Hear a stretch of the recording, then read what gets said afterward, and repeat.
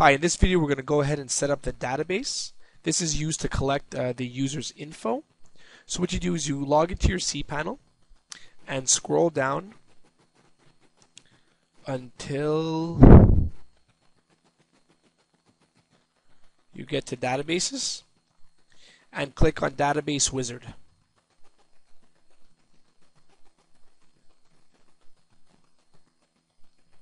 And what you need to do is you need to just enter a name for your database. So I'm just going to make it simple and call it apps. Click on next step. Now what you need to do is create a username. I'm just going to write apps user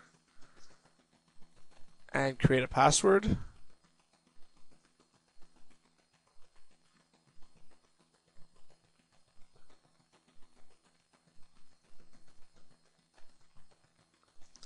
Okay, my password is very weak. I suggest you try to make a better one, even maybe use the password generator for a secure password. So after you fill in this information, you click on Create User. So once you hit Create User, you'll land on this page here. The first thing I would do is go ahead and copy this information here, so you have it with you. I'll just put it in Notepad.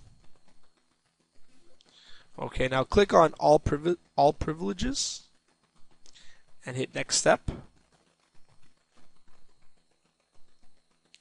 And now you're done. Now you've created the name of your database. Now return home.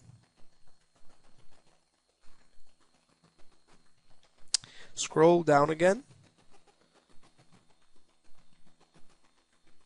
Now once you hit databases, click on PHP My Admin.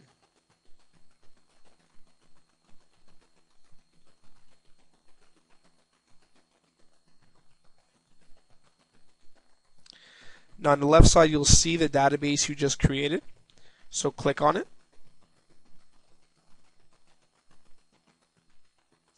And what you need to do is now you need to create a table for the database. So click on SQL.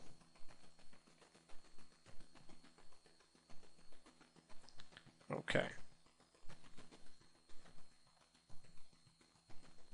Now once you're there, what you need to do is go to the files that you've downloaded for this software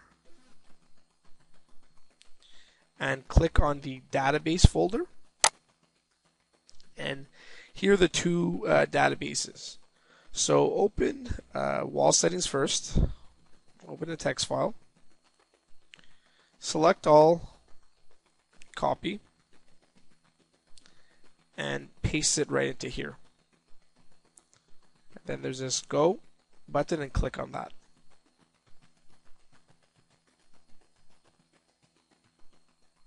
And now your first table has been created. So now what you do is you hit the clear button, go back to your database folder, open the Facebook data text file, select all, copy, paste, click on go again,